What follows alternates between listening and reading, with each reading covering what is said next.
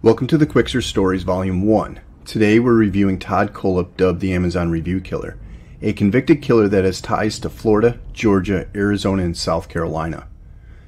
Todd Kohlepp was one of the estimated 25-plus serial killers operating in the United States on any given year. Unlike some, he was caught with a living witness. Todd's past exhibits all the hallmarks of a serial killer. From a broken and troubled home, at the age of 2 his parents divorced. His father left, moving to Arizona. Questionable relationship with his new stepfather. Then by the age of 9, he had a juvenile probation officer. The officer wrote in a report, Todd Christopher Kohlepp was referred to the Behavior Evaluation Center at the Georgia Mental Health Institute for months in 1980. His first time being incarcerated for behavioral reasons that included animal cruelty. Again, hallmarks of a killer at a young age. Later, his mother needed to focus on herself, and her troubled son moved to Tempe, Arizona to live with his father. Todd was left alone a lot. He used this freedom to hone his desires and then acted on them. On the 25th of November, 1986, in Tempe, near Broadway Road and McClintock Drive, a 15-year-old boy attacked his first victim at gunpoint. He used a .32 caliber handgun taken from the glove box of a truck. According to court records, he made 4 prior attempts to coerce a female friend out of her house. Then on the 5th, he forewent the coercing tactic and placed a pistol to the 14-year-old girl's head at the back of her house. She resisted at first, then he cocked the gun, and she followed. He instructed her to walk with him to his house in the cul-de-sac of Gary Road in Tempe. Now inside, where he felt more in control, he restrained her. Duct tape went over her mouth, and he bound her hands with rope, removing her clothes. The future of these 2 people and their families would be changed forever. He removed his clothes and began to sexually assault her. According to the police and court records, he told her that if she called police, he would kill her and her 2 younger siblings. They were ages 6 and 3 at the time. Then he walked her back to her home, but the police were called. The girl was now dealing with adult matters, having to explain to complete strangers what took place to her. Undergoing medical exams, the police methodically documented everything to ensure they can act within the legal bounds and get this 15-year-old into prison. The next was to investigate the location and the predator. The officers arrived to a future serial killer's home to begin to interview Kohlepp. Court documents again show that he answered the door with a .22 caliber rifle pointed at the ceiling, according to the police documents. When confronted about the accusation against him, he's reported saying, "How much time am I going to get for this?" Kohlepp confessed to the rape and kidnapping. After some back and forth with his attorney, he accepted a plea deal where he would plead guilty to the kidnapping under the condition that the sexual assault charge would be dropped. He did, and 13 days later he was admitted to prison. Some may be frustrated that he received a plea deal, but in the court documents the father outlined a compelling reason to push forward and get this evil person behind bars. It was written that the father feels the defendant got quite a deal. He would have loved to see that the defendant receive a longer sentence. However, if it meant that their family and daughter has to go through a trial and additional court hearings, he wasn't interested. Their family's primary concern is the welfare of their daughter, and they feel the closure of this matter would be the best thing for her. The father does feel that the defendant should have been convicted as a sex offender. They are most concerned about the welfare of their daughter, and they would like her to grow up unafraid. On the 29th, Todd Christopher Kohlepp was assigned an Arizona Department of Corrections number. He was officially an inmate. He walked in and began his 14-year confinement. He was not a model prisoner charged with fighting and destroying property, among other infractions. Then, realization of being released, he began taking advantage of his time and the services offered to him. He earned his high school equivalency, then attended and graduated from Central Arizona College with a bachelor's degree in computer science. On paper, he appeared to be changing his ways. On November 24, 2001, Todd Kohlepp re-entered society after spending nearly half of his life behind bars. He was a college graduate and not on any registered sex offender list, so he moved from Arizona to South Carolina and began a new life. Kohlepp was hired as a graphic designer in Spartanburg, working for nearly 2 years, and began attending Greenville Technical College. He saved up enough money and he purchased a motorcycle from Superbike. Later he returned to get another as his was stolen. Words were exchanged. Then when he returned to Superbike, he murdered the 4 people. The reason was given by his mother during an interview. They disrespected and embarrassed him. For that, he killed Scott Ponder, age 30, Brian Lucas, age 29, Chris Sherbet, age 26, and Beverly Guy, age 52, also Scott Ponder's mother. After the murders, Kohlepp then transferred to the University of South Carolina upstate. He continued to advance professionally. He earned his pilot's license, then a real estate license in 2006, and then graduated in 2008 with a Bachelor of Science degree in Business Administration and Marketing. He continued his life, and on paper he looked good. It makes you wonder about the people in your own life who entered in as an adult. He changed real estate agencies, then purchased a house and a 95-acre plot of land, and then spent nearly $80,000 to fence in the property. He clearly had plans. With the property fenced in, a shipping container on the property, he began purchasing products on Amazon, then reviewing them. After the reviews, days turned into weeks and months, but his next 2 victims would come to him. A married couple was reported missing in mid-December 2015. Soon after, each had been released from jail.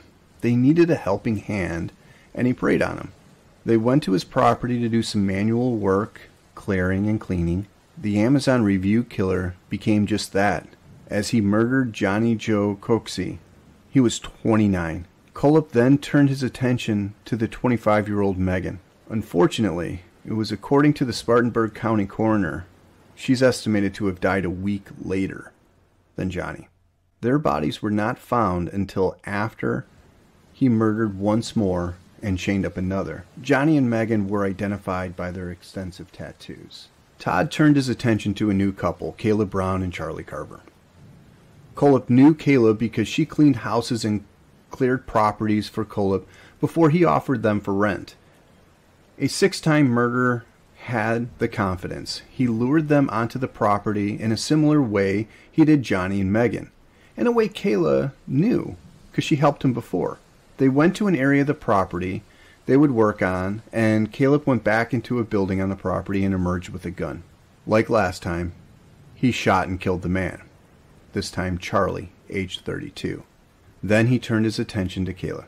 She stayed alive by bending to Kohlepp's will as he began assaulting her like he did that 14-year-old when he was just a boy in Tempe, perhaps reliving the experience on a grander scale. Charlie and Kayla had friends looking for them. Kayla had a dog she treated as her kid, and it was left in the apartment for days without food and water, a clear sign she was missing. They contacted police on September 5th, 5 days after her last communication, a text message. The police began their investigation, and a warrant was issued for the location and data of Kayla and Charlie's phones.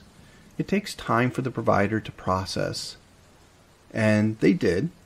A month later, though, strange postings appeared on Charlie's Facebook page. They included messages indicating that he and Kayla were married and were fine. Their families believed the postings were fake because they came after weeks of silence. The warrant yielded results, and the phone's last ping was on Kohlepp's property in Woodruff. On November 3rd, police issued 2 warrants, one at his primary residence and one at his property. Based on the fact that you were the last person to see them, and there's some other information that the investigators, and like I said, me and him were just brought into this. Yes, as a matter of fact, I was just brought into it last night. Okay. Okay. but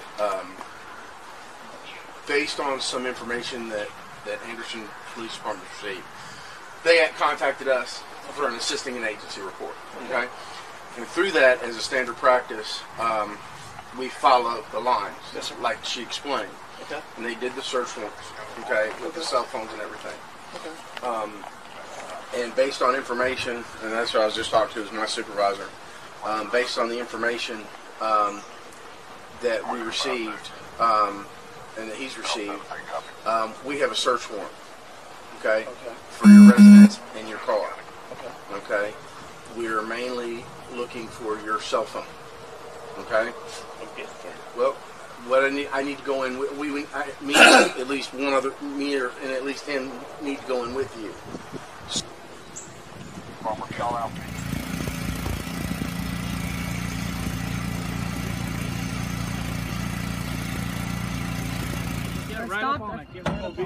Yes. Pull that one first. All right, let them get ready. Y'all ready? Come on, guys. Back. Just jammed in here. Give me that crowbar back. Where's that? Get that big crowbar here. Right here.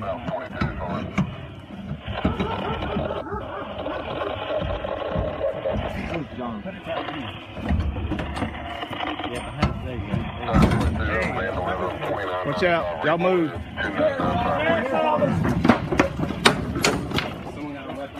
I got it. Watch out, boss.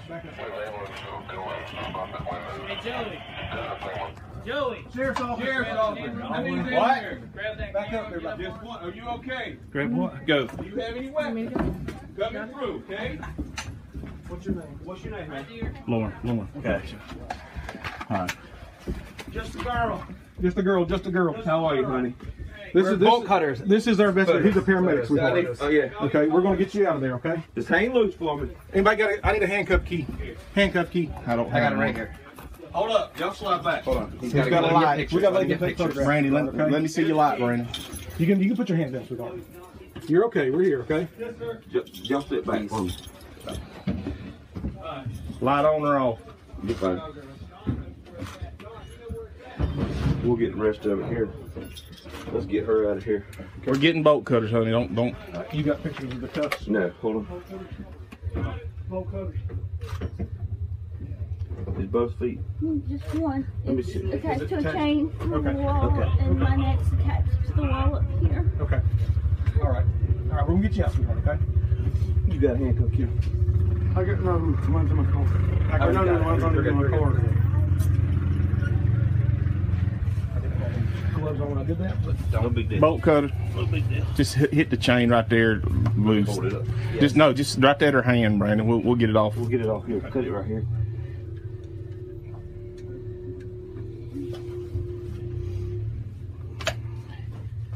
Do you know where your buddy is? Charlie, Yes. he shot him. He shot him. Who did? Who's? Todd Kohlepp shot Charlie Carver 3 times in the chest, wrapped him in a blue tarp, put him in the bucket of the tractor, locked me down here, and I never seen him again. Okay. He says he's dead and buried. He says there's several bodies dead and buried out here, and he says that the dogs will be ruined if they go looking because there's red pepper. We're gonna step you out, sweet. Because there's what? Red pepper. Okay. Tell the dog people that. He says No, there's pepper everywhere. Kohlepp pleaded guilty. On May 26, 2017, his guilt earned him 7 counts of murder, 2 counts of kidnapping, and 1 count of criminal sexual assault, and was sentenced to 7 consecutive life sentences without the possibility of parole in a plea bargain that spared him from the death penalty. 982, each of those charging you with crimes of murder where you have pled guilty to each of those offenses. The sense of the court is, as to each of you, Todd Christopher Kohlepp, be confined to the South Carolina Department of Corrections for the period of your natural life without the possibility of parole. Each of those sentences on each of those indictments are to run consecutive, one with the other, and any other sentence imposed today. He listened to his charges and acknowledged them. He understood he was going back to his second home, prison. By the time Todd was 29, he had spent half of his life behind bars, then almost 17 years as a free man, literally killing to get back to prison. Thank you for watching. Please don't forget to like and subscribe and comment below.